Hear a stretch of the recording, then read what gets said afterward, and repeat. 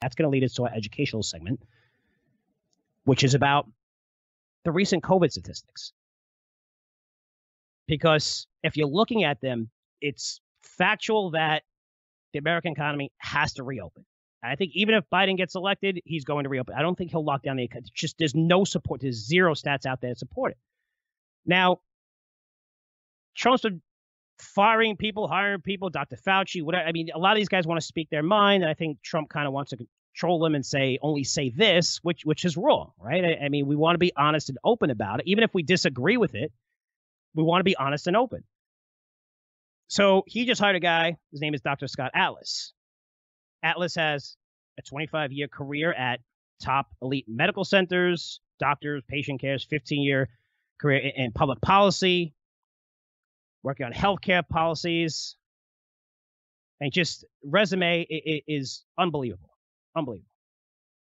And he is getting torn apart basically because he's associated with Trump now, right? So anyone associated with Trump automatically gets destroyed. So he's getting torn apart by the CDC director, which is amazing, which his name is Robert Redfield, and saying that everything Atlas is saying, quoting him, everything he says is false. And again, as people who want to get back to work, who want to send their kids to school, this isn't about politics. This is about factual. This is about science. It's about science. It's about science. It's about science. It really is about science. Open up the economy. Because according to the CDC, who is actually insulting Scott Atlas, who wants to open up the economy, doesn't believe in lockdowns. This is according to the CDC. The infection fatality rate for COVID, if you're between 0 and 19 years old, 99.997%. So basically zero. The infection fatality rate, if you're under 20, it's almost zero. 20 years old to 49, 99.98. Again, 0.02%. So if you're looking at this, where the survival rate, where the fatality rate, it's 0.5% for 50 to 69. It's next to nothing if you're under 49. If you're over 70, it's 94.6. 94.6. Even based on those numbers, we should open up the economy. But if you're under 69, are you really going to, based on this data, right? Get an infection fatality rate for COVID. Taking all the numbers, not even, we're including the numbers of New York, who decided to put infected people in nursing homes, which is, you should have just lit them on fire. It would have been quicker killing all these people. It's terrible. I know it was a mistake. I just hate the fact that no one could just stand up and say, hey, we didn't know better. It's okay. Nobody knew this is something that's new, but everyone denies it's everybody's fault depending on what side you're on. The fact is it happened. And we took those statistics, and that's the reason why numbers exploded and everybody was shitting their pants with COVID coming to the U.S. Got boats along the coastlines for hospitals that we'd never even used. We didn't understand anything about it. But because of that decision, it inflated everything. Hospitalization rate. Look at New York, California, were overly crowded. Death rates was 7-8%. But now look at them. Now we have more statistics. We know more about this disease. And based on this data, Atlas is saying that we should open up the economies, say that children do not frequently spread the virus to adults, citing numerous global studies. How many kids do you know have spread the virus to adults? I don't know any. I probably now know, not personally know, but heard, I know probably about 100 people, a little bit more than that have had the virus. I think 2 or 3 said that they still have lingering effects after a few months later. Very, very few, right? People worry about what are the long-term effects? We haven't studied them. Well, look at the people who had it. We all know people who had COVID by now. Are they out there working? And Chris Curzio was on TV. He had it, and he had it pretty bad. Yet he was able to do his entire show, which I thought was really cool, on CNN. And I watched him talking about how he has coronavirus, how bad it is, how just in his house, his family separated from him. He was doing it from his basement. His parents, he was doing a show while he was infected. He wasn't dying. But we know a lot more about this. Atlas, based on the study, it suggested schools open up. It suggested that, hey, if kids get infected along with healthier Americans, It might not be the worst idea since their immunity would protect others. That sparked forget it. Well, kids getting infected. Well, we know that kids get infected. That's a bold statement. And I could see that, bothering certain people. But if we're looking at the stats where kids, they're getting infected, it's barely a cold for them. Barely. It's not the flu. It's not even close to being the flu for kids when they get infected. He also said we have to make sure we protect people in a danger zone. But the most important thing he was adamant about is saying we need to end the lockdowns in all states. We need to. We still have lockdowns of 75% in New York City and California. They're not even close to be fully open in areas of California. In fact, you have Disney just come out and say they're laying off 28,000 people, not furloughing, laying them off, and they blame California. They blame California due to their restrictions being exaggerated in California for their unwillingness to allow Disney to open. That's a quote. They said we need to cut 28,000 jobs. And what's going on there in California? You have the highest tax rates in the nation, wildfires everywhere, electricity being shut off or not working, the fund of police, Pelosi. I mean, man, LA, San Fran, it's, and I have subscribers there. I'm not telling you, I have great people there that I know. I like California. I used to love visiting. But man, it's like, are you not looking at stats? Or you're not looking at the people? You're not listening to the people. Because I talk to my friends in New York City, and they think we're crazy to be putting our kids back to school because they're just conditioned by everything that they're watching and reading from New York that's local, talking about the negatives. When you take everything as a whole, there's much, much more positives. At least the San Francisco Bay, London Breed, is letting restaurants open up at 25% capacity indoors. Thank you. Nice job. A little late now. A lot of these restaurant owners are out of business. But again, we've been open up since May in Florida, in Georgia. We're okay. We saw rates spike. Hospitalization rates stayed low. Very low fatality rate for people who got the infection. And now our numbers are pretty good. And they're going to go up a little higher as more and more economies start opening up. That's normal. Again, if things change, a death rate goes high, we have to look at it's all about the data. And that's what we want to look at here. That's what I want to look at. I try to bring this to you being non-biased. But getting back to Scott Atlas here is so many doctors have been ripping this guy. The Stanford University Medical School's top faculty says that Atlas is undermining public health authorities and the credible science that guides effective public health policy. Really? Wow, that came from Stanford. What a surprise. Chicago Tribune published an article titled Meet Scott Atlas, Trump's new doctor on the coronavirus task force, who has no expertise in public health or infectious diseases. I have no expertise in that. But I felt like I've been pretty right so far in this, at least helping you from an investment perspective of how our economy is going to get murdered from this thing. Telling you guys to sell, I needed to be a doctor, because I could tell you most of the infectious doctors, if you listen to them, have been 100% wrong. And they're still wrong today. They're flip-flopping too late. It's like telling you to sell Amazon 3 years ago and telling you to buy it now, when you should have been doing the opposite. If you did the opposite of what these guys said and took it serious when they said not to, and then not so serious now that they take it, you'd be perfectly fine if you did the opposite. So give me a break. Yet Atlas authored over 100 peer-reviewed scientific papers. These are in top medical journals. Served 14 years at Stanford's Hoover Institution, elite Hoover's. He's a Stanford guy, and they're coming out against him. But it's a disgrace. It's a disgrace where politics and power trumps the well-being of our children, of our life. All because, you don't like Trump and this guy's associated with Trump. But the agenda is, hey, you know what? Let's scare the shit out of everyone to the point where businesses remain closed, kids are forced to stay home, and people are losing their jobs. It's crazy.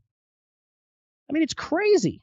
You want to know how crazy? Mark my words, because when we look back at COVID and our response, right, to America with COVID, we're going to look at it as we looked at McCarthyism. The blacklisting people in the U.S., saying they were communists, belonging to the Communist Party with zero facts. This is in the 50s. I'm going to talk about how we locked down the entire nation for a disease that kills fewer people than the flu. Fewer people than flu. And there's still no vaccine for COVID. Those numbers are going to go down once we have a vaccine. But why am I ranting on this? Because if you're on the left, you probably stopped listening to me a while ago and think, people are going to die from COVID. Listen, it's about you. It's about investments. It's about looking at the facts. If they change, I'll be the first to tell you. If I recommend the stock and the thesis change, I'm going to let you know immediately, even though some people get attached to stocks and they get pissed off. I've hired editors that didn't work out and promoted my products on them and saying, hey, this guy's great and he's awesome. He was. And then, some of them did a bad job. It's my responsibility to get that guy out of there and put someone in his seat or their seat that's going to make you money. And it's a tough decision. But every time I've done that, it's been for the better for my company. It's been for the better for my clients. It's been for the better for you. That's what this is about. You. Because I can tell you, COVID, all this shit's going to go away after the election. We're going to get a vaccine very soon. Likely from J&J or Pfizer. If I had to guess, it's going to be by the end of this month. They're very, very close. Very, very close. Going to be no need for the media and our politicians to lie about COVID anymore since the election's going to be over. And you know what that means? It's going to be pedal to the metal.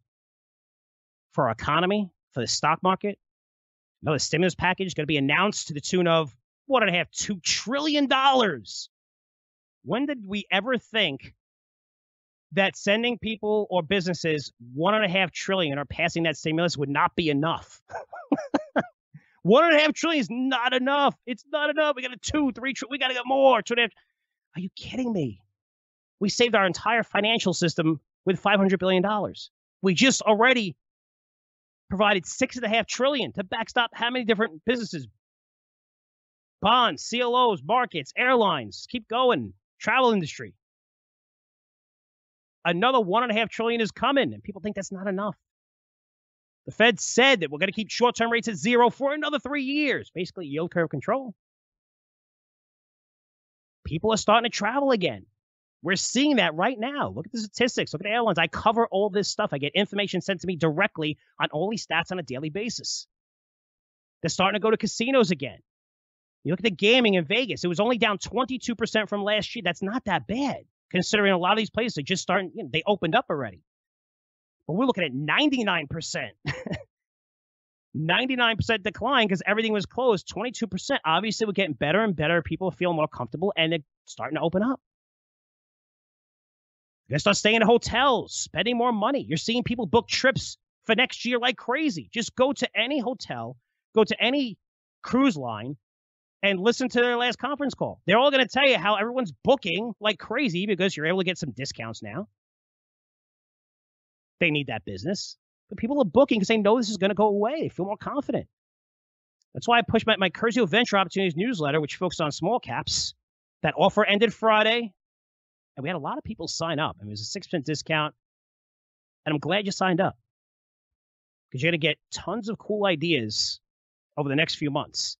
And it's just 4 recommendations in the last, 40 days? But I'm seeing dozens of small caps trading at market multiples that are similar, again, to just the overall market, yet they're growing 2x to 4x faster than the overall market. And many of these names are still down 20, 30% from their highs, but their quarters, if you listen to them, how good business was, the numbers weren't that good. It was under the radar. Everyone wants to focus on technology. But man, there's going to be a lot of companies that benefit tremendously after the election, no matter who wins. Because you have all this money filtering into the market. There's so much money people don't know what to do with, right? So much liquidity. It's being forced into the large caps and technology stocks at 30 times forward earnings. That money's going to flow to other places once. It's got to flow somewhere. But once we see these COVID stats get better, once we see more people trapped, now you're talking about cyclical sectors rebounding. You're going to see large caps benefit as well. I mean, e-commerce is still... it's going to be amazing business, especially it's still difficult for people over 70 to go out. They're going to be doing a lot of their shopping at home still. Software companies, tech. Again, you're going to see cyclical businesses that were growing pre-COVID. They're going to come back into favor, like infrastructure names. Even banks, believe it or not. as bad as it's been. Again, the thesis was banks wasn't that, business was booming. And I'm talking about I'm not talking about Goldman Sachs, Morgan Stanley, which those earnings are going to skyrocket. Those companies are based on liquidity, volatility. We're going to have that. We have that for a very, very long time. Those companies could do fantastic. But the banks were buying back their stock, which is on hold, and they were raising their dividends, which is on hold. That's going to change. And they're extremely cheap.